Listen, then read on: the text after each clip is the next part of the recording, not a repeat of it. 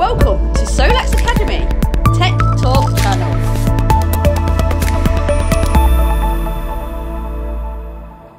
Good morning and welcome to SolaX. My name is Emma and I'm the training manager here. Today we're going to introduce you to the X3-Hybrid Inverter. This is used in commercial and industrial applications. So we normally have some errors if you're installed on your first install. So we're going to go through these. As you can see, we've connected all of our cables up. We've got AC, we've got CTs and we've got PV. But as you can see, the screen is blank. So we're going to discover why. Firstly, we'll check our AC connections. We'll use our appropriate AC tester.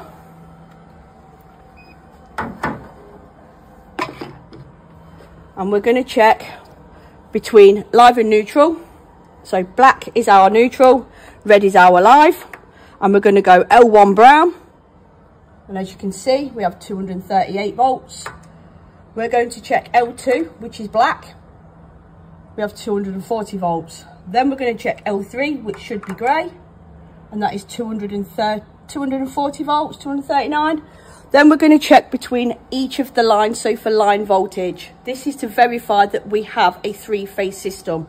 So we're going to go L1 brown to L2 black. And we have 413 volts.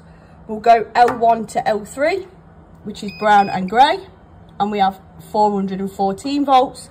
And we'll go L2 black to L3 grey. And again, we have 216 volts. So this proves we have a three-phase system. So this isn't the reason why the screen is blank.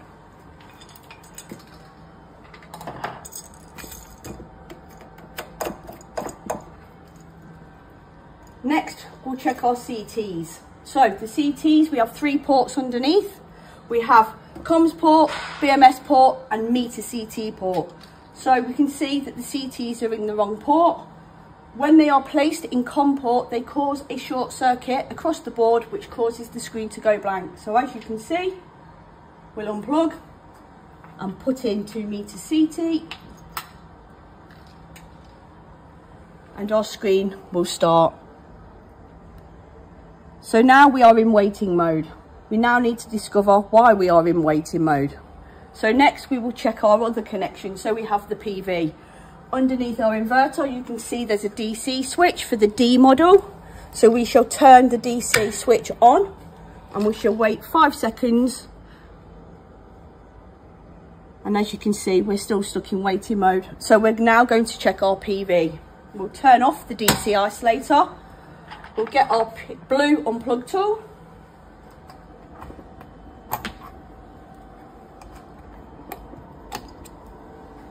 So we have positive and negative MC4s. We'll get our appropriate DC tester and make sure it is on DC. Negative is black, positive is red. So we shall put these into the appropriate connectors.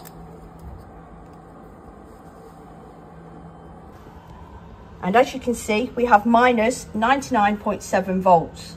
This means that the DC MC4s are the wrong way round. So we need to swap these cables around.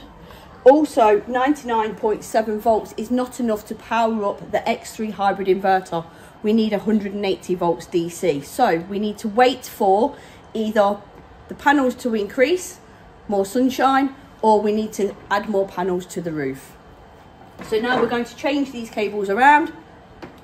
A few moments later. We have now changed our connections around. So we have male and female, red, positive into the male connector, black, negative into the female connector. And as you can see, we now have 219.67 volts. So this means we have enough power to power up the X3 hybrid inverter. So we shall connect these in. Male, female, and we shall turn on the DC isolator. We'll wait a couple of seconds and we enter into check-in mode. Inverter is counting down.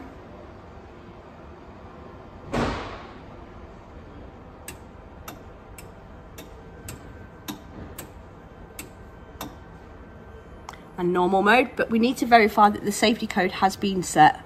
So we shall enter into the settings, and your installer password is 2014. So we press enter. 2 0 1 4. Advanced settings, safety code.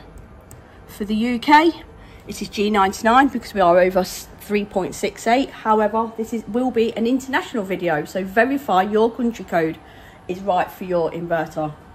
We'll come back out of the settings, and as you can see, we have installed our X3 Hybrid correctly, and we are producing 1979 watts. So that's basically 1.9 kilowatts. Thank you very much for watching, and we hope to see you soon on our next video. Thank you. Bye bye.